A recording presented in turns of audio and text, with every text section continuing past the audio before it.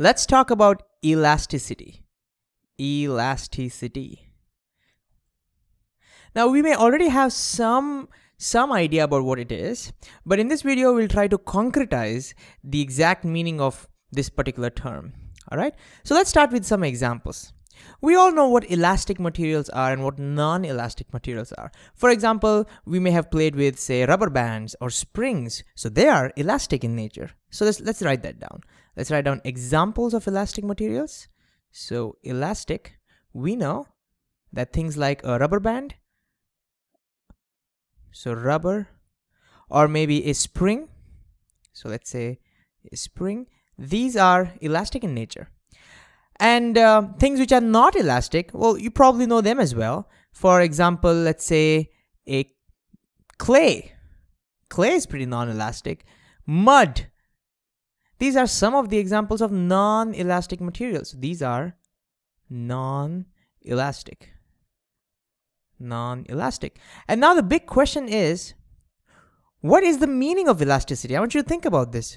Why do we call these things as elastic and these things as non-elastic? Well, the main idea is that if you take a rubber band, let's say, and if you stretch it, you deform it, and then if you let go of the deforming force, then it snaps back to its original shape. Same is the case with the spring.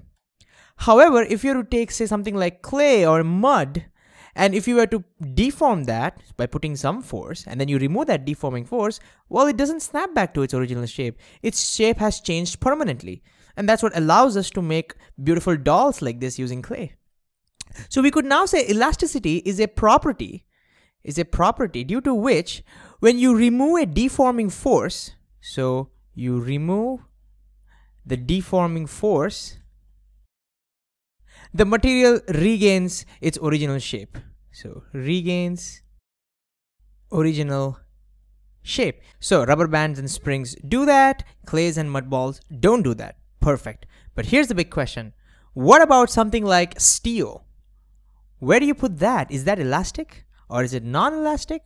Think about this. Look at the definition of elasticity, and I want you to pause the video. Think about this for a while. Where would you place steel? All right. So let's start with the common answer. The most common answer for this is that steel is not elastic.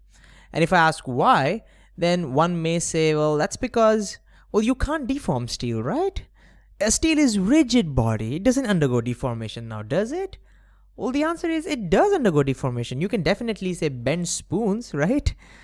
Well, then you could say, oh, okay. The reason why it's not elastic is because if you bend steel, it doesn't snap back to its original shape. That's why it's non-elastic. Well, turns out not really. And in fact, you can test this at home. So take a knife, which is made of steel, and then you bend it a little bit, and notice it snaps back. Try it one more time. It snaps back. So guess what? Right in your kitchen, you can just convince yourself that steel is in fact elastic. Another thing to note would be is that most of the springs that we may have played with is indeed made of steel. So if the springs are elastic, it's because steel itself is elastic. So from this, we could actually say that, steel is actually elastic in nature. Another example could be bone. Human bone is pretty elastic. For example, a human bone undergoes deformations. So when you're carrying very heavy weights, for example, then the bone of your legs does undergo deformations. But they are very tiny deformations, but they're there. And when you get rid of that deforming force, maybe you get rid of those weights, then they snap back to their original shape, just like a rubber band. The only difference is with the rubber band, you can see that deformation. So we feel that, these are elastic. And with steel and other material, the deformations are microscopic and we can't see them. But they're there, and when you remove the deforming force, they snap back to their original shape, and therefore they're also pretty elastic. But now here comes the big question. What makes things elastic or non-elastic? What's the reason for this property? Well, to understand that, we need to dig deeper into the material.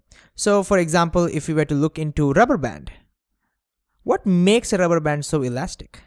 Well, if we were to look deep into it, this is a magnifying glass, what would we see? Well, we would see a bunch of atoms. So imagine we're zooming in and we're seeing a bunch of atoms. I'm going to draw a couple of atoms, literally, just two. And what we'll do is we have to understand the nature of the force between them. That's going to help us figure this out. So it turns out that these atoms can attract each other, or they can even repel each other. When the rubber band is in the relaxed state, the atoms are pretty much in equilibrium. They don't repel, they don't attract. They are happy there. But if you were to stretch the rubber band, then the atoms are pulled far apart. They don't like that. They want to come back to their original position, equilibrium position. So in that case, what they do is they end up pulling on each other.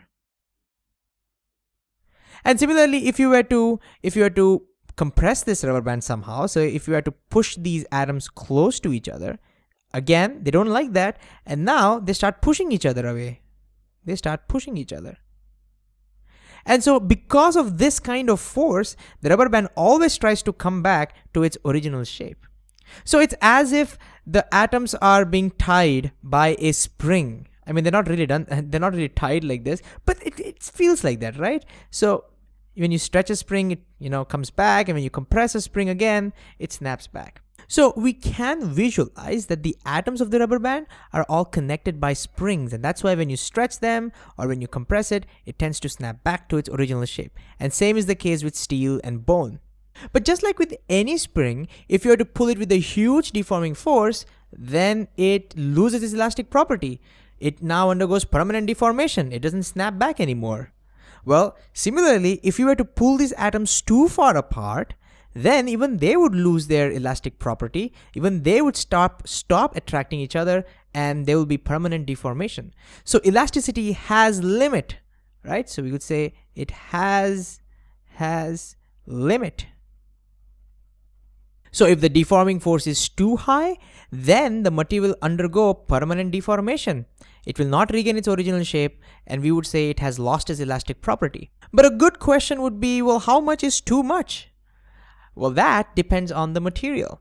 Well, for example, something like if you take clay or mud, then it turns out that that limit is very low. So these things have very low limit.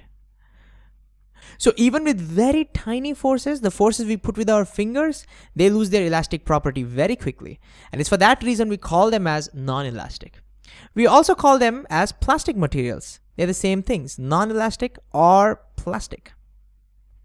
But with stuff like, say, rubber or steel, then that limit is a little bit high. So it has a little bit higher limit, so high limit.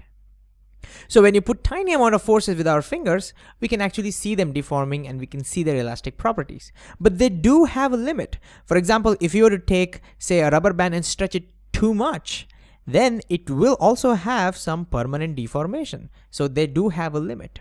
All right, so the last thing we'll do is think about how do we compare elasticity of two materials? How do we check whether something is more elastic or less elastic? Well, to do that, we'll go back to the definition of elasticity. Well, if something can withstand a lot of deforming force and still regain its original shape, then we'll say it is more elastic. On the other hand, if something, even for small deforming forces, it permanently gets deformed, then we will say it is less elastic. Makes sense, right? So based on that, let's now tackle the most classic question when it comes to elasticity.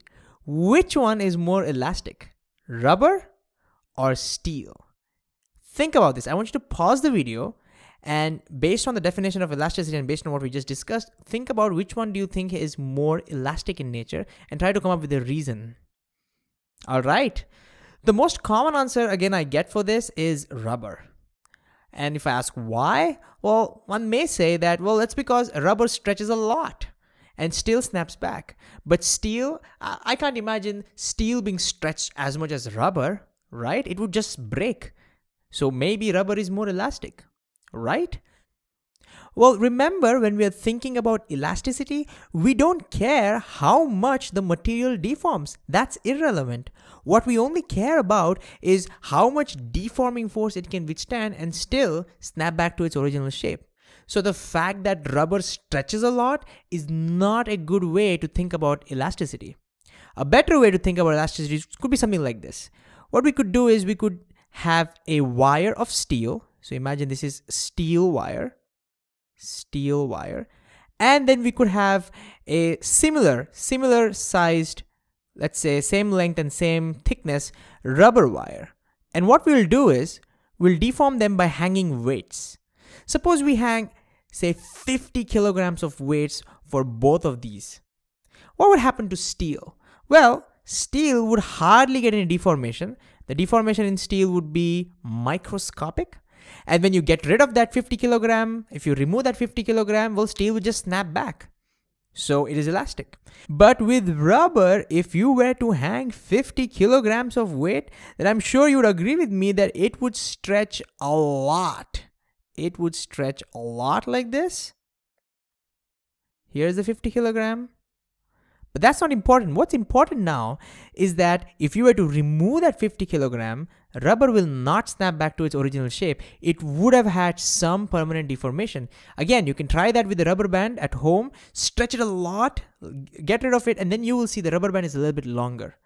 So, steel can easily withstand 50 kilogram without having any permanent deformation, whereas rubber can't. In fact, guess what? Steel, as we will study later, can withstand about 1,000 kilograms. About 1,000 kilograms of weight without undergoing any permanent deformation. But with rubber, few tens of kilograms, and it will undergo permanent deformation. So if you think of it that way, which one is more elastic? Well, it's steel, because it can withstand a lot of deforming force without undergoing permanent deformation.